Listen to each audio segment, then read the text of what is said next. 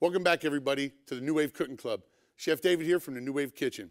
Today we're going to do a really simple beef stew, beef bourguignon, which is just beef in burgundy wine. A couple other things that go in there. We're going to cook it today in our 6-quart Nutri-Pot pressure cooker. And one of the reasons I love this compared to all the other ones on the market, two things. Number one, I could set this pot right now while it's open to sear. It's going to keep the bottom of the pot really hot so I can brown the meat. The other thing I love about this compared to some other models, lid comes off very, very simply. Gives me a little more freedom to cook. So let's get started. We're going to start with an onion, and then we're going to add some garlic. We're also going to render the fat off of some bacon. That's going to give us the base for the flavor in the stew. So let's start with that. So an onion, very simply, we can slice it for a little more body. We can dice it so it's a little more refined, if you would. So let's do that. This is the fun part, cutting a vegetable. Hard part is talking. So this is just a simple white onion. You can use Spanish onion, red onion. I think a little too sweet for this dish, but simple. So here, take a little butter, because I think we all can agree on butter for a stew. Good.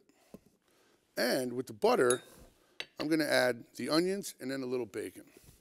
So here's the onion. Already sizzling. That's why I really enjoy this particular electric pressure cooker, that sear function.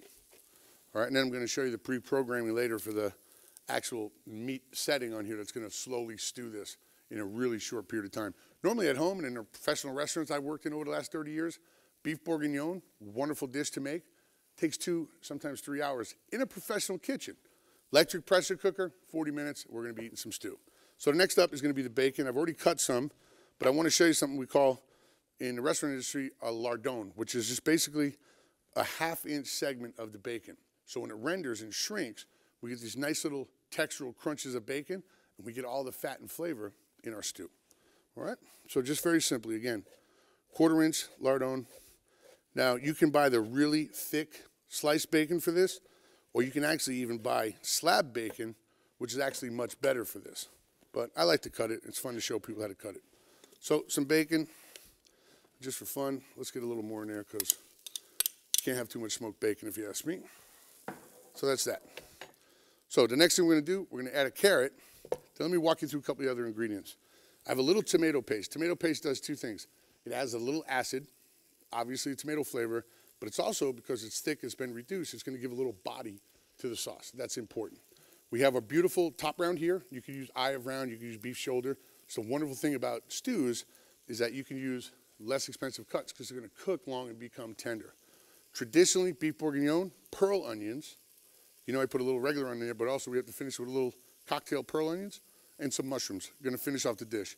Beef stock we make here in the kitchen, little red wine, salt, freshly ground black pepper, and that's it. We're going to hit this on our stew button for about 40 minutes, and we're going to plate it up. It's going to be wonderful. So the other thing I'm going to add to this, and there's variations on beef bourguignon.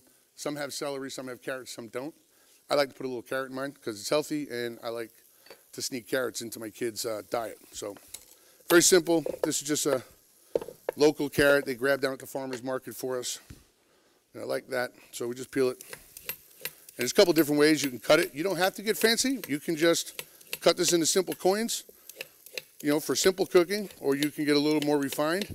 And I just want to show you just a couple of real fast tricks with that. Get rid of the peeler, and these will go right here. That's got to go in the compost, guys. Don't throw those in the garbage, okay? So look, real quick, if we wanted to slice coins, we could do that, okay? But if you want to make little squares, or if your recipe calls for diced carrots, show you real quick. It's round, so it rolls, and that can be dangerous with a sharp knife. It's actually our black ceramic knife is really sharp. I'm going to just flatten one end of it a little bit, okay? We save that. Now it doesn't roll.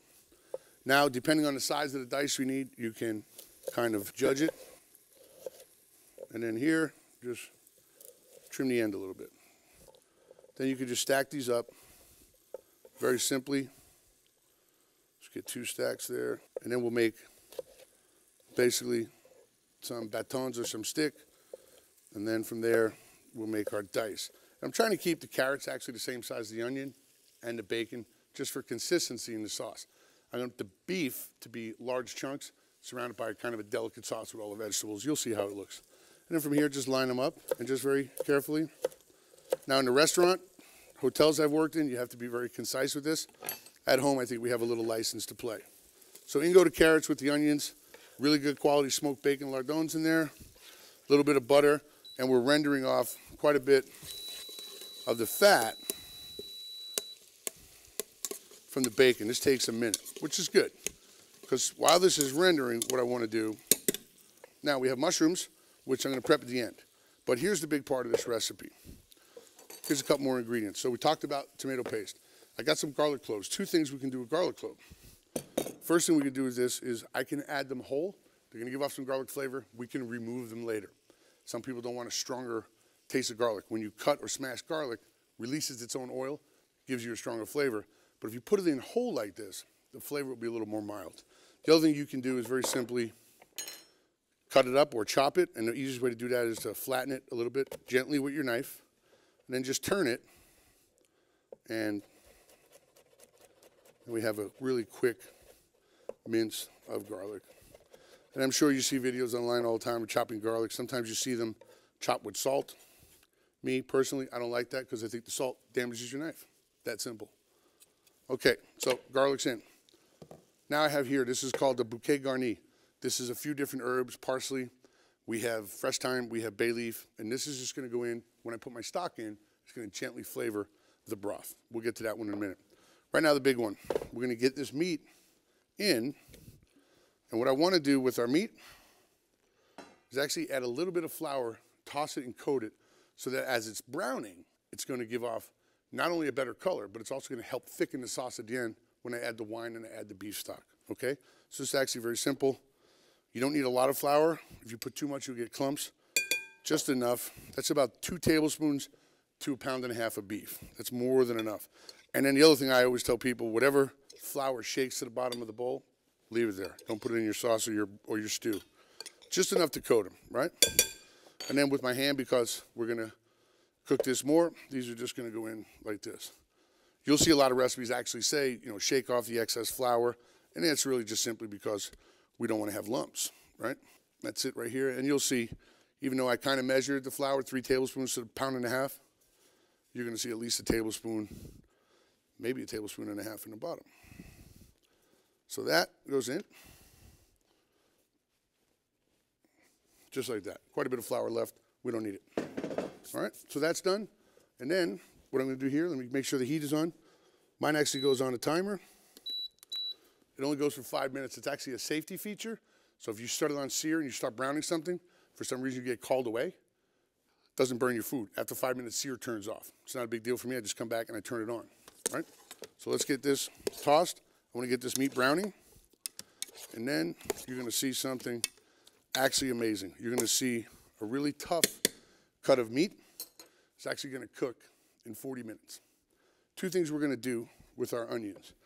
If you buy the fresh pearl onions at the market, you have to peel them, takes a little time, much better flavor. But you can also buy the frozen ones in the freezer section, or I've seen the people use the ones in the jar, but those are cocktail onions, and those have been pickled in vinegar. So if you add those to this, you're going to add a vinegar sharp taste to your stew. I don't recommend it. So either get the fresh ones or buy the frozen ones at the market. Much better result. The trick is, if you use frozen ones, add them at the end, because the frozen ones really have already kind of been cooked. They'll absorb the flavor and some of the heat, and they'll be fine. The raw ones should go in now so that you can cook them. We actually have the frozen ones today because we didn't have the pearl onions in season where we are. So those are going to go in at the end. But what I am going to do while my beef is getting nice and toasty brown here, we'll let that go for another 5 minutes. And simply what I'm going to do is, before we reveal the one we had to cook earlier, the mushrooms, I like a little texture with them, so I actually just quarter them, okay? See that? Or you could slice them if you want. I have family that like it sliced because the thinner the mushroom, the more it's going to break down, and it's actually just going to add texture to the sauce and be a little taste. But I like them quartered because I like a little more rustic when I'm making a stew. I want it to be farmhouse style, country style, right? So just simply quartering. There's no real secret here. If you notice, these are just regular button champignon mushrooms, but they're pretty clean. It's because I wash them. But I don't soak them in water because mushrooms will absorb water. So basically what we do, we have a little rubber brush. We dip it in cold water. We just give them a quick brush, and it takes all the soil that they grow in off, okay? That's that simple. And just quarter a bunch of mushrooms while that's simmering away there. Then we're gonna add a little tomato paste. We're gonna add our bouquet garni, which is the herbs. We're gonna hit it with some good Burgundy wine. Save a little for me. And then our beef stock that we made here. I'm gonna add a little black pepper, but I'm gonna show you one last trick, very simple. I'm not seasoning my stew now. I'm not seasoning the beef bourguignon right now. I'm gonna put the salt in at the end for a specific reason. I want this to cook under pressure, the meat to absorb all that amazing flavor from the beef stock and the red wine, and then I'll adjust the salt flavor later, okay? That's simple. We have a wonderful sous chef that works here that loves beef bourguignon served with toasted sourdough, and I think that's how we're gonna serve it. So she can have the sourdough, the chef can have a glass of Burgundy, and we're all gonna have some beef bourguignon. So right now what I'm gonna do is very simple. Beef is browning up nice right in here. You can see it, it's sticking. I'm getting some really good color. We gotta let that go. Now we get some tomato paste in. And again, that's a personal preference because I believe it adds body to the sauce, right? We wanna make sure the tomato paste rather, evenly distributed. Okay, I can actually start smelling the garlic because remember I chopped it up and released its oil, okay? So very simple there. That can go away. Any scraps again in your compost, okay guys? So bouquet garni goes in. Now I'm gonna hit a little red wine. That's about 1.5 cups of good red wine. And I've got 2 cups of homemade beef stock, but there's nothing wrong if you buy good quality beef stock at the market. Just make sure it has a low sodium and it's all natural. Just read the ingredients.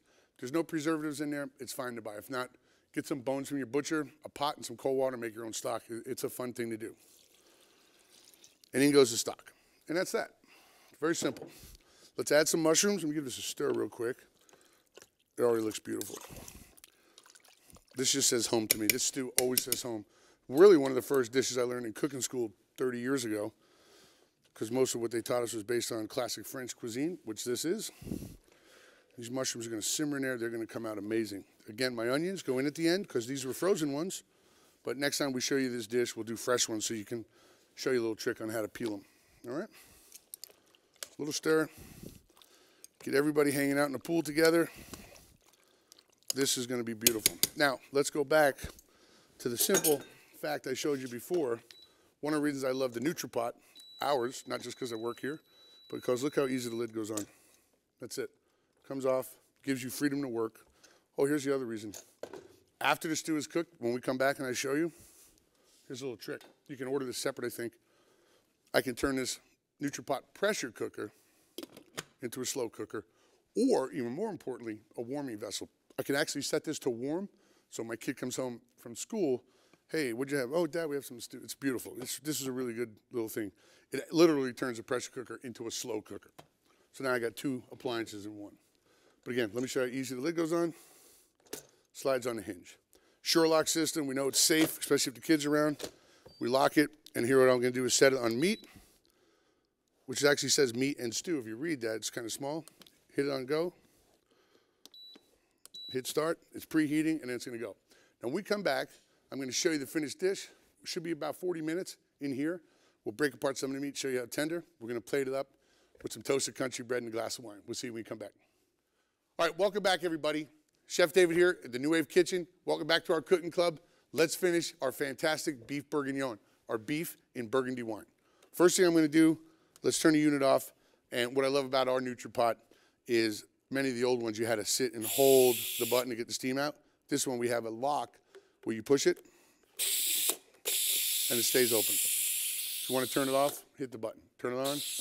Now I can walk away and do other stuff while this is releasing.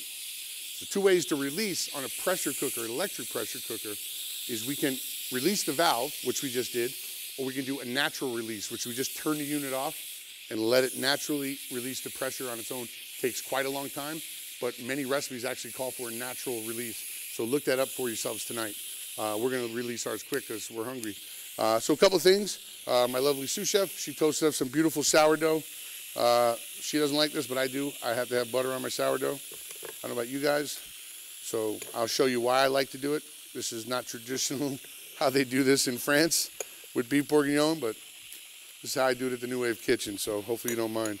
I like a buttered piece of sourdough right in the bottom. That's what I do. Okay, the other thing I like is fresh parsley on mine. So let me grab my knife. And what I like actually is some really good, beautiful fresh parsley. I just want the leaves. Make a mess if you have to, it's okay. And I don't really finely chop my parsley for many dishes, actually. A lot of chefs, they sit here all day going crazy with the parsley. It's a waste of time, right? I want to see the herbs. Herbs are very good for you. They're healthy. We're learning more and more about herbs and stuff like that every day. So just get a good rough chop like this. Okay? And that's it. So now a couple more components. A little more black pepper, not too much because I already put black pepper in. My sea salt, my pearl onions, and the most important one, a little burgundy wine that we save from cooking. Still really good wine. We'll splash a little on the counter. We'll put some in a glass. Now you can see this one on the natural release is let the steam out. Always make sure on an electric pressure cooker, whether it's New Waves, I don't know, you leave the pressure all the way out before you try to open the lid. Now ours has a Sure-Lock safety system. There's actually 7 safety features on this. One of the safest on the market. And that's why I don't mind using it at home around my kids and stuff. I'm very, very proud to be part of this one here. So we let all the steam out. We're gonna add this to our sourdough. Here we go. And that's it. You hear the noise? That means it's safe to open. Opens up. Now, you can still see this stew simmering. Look at this. 40 minutes, guys.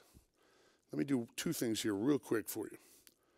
So the first one, right? Hopefully you can see this at home. Watch this. Look at this. That was only 40 minutes, and that was a tough, tough cut of meat. And it's literally soft as butter. That was amazing. Wow. 2 more things I like. I could take this lid off, put it on the side.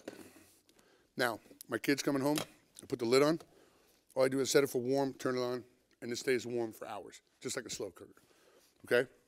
The other thing we have, this is our nonstick insert, but we're also gonna have, soon, to be available for you, a stainless steel insert. Many people like cooking in stainless steel for health reasons. Our nonstick is amazingly safe, doesn't have the PTFOE, doesn't have the PFOA. We took all that stuff out. Okay, that's enough talk.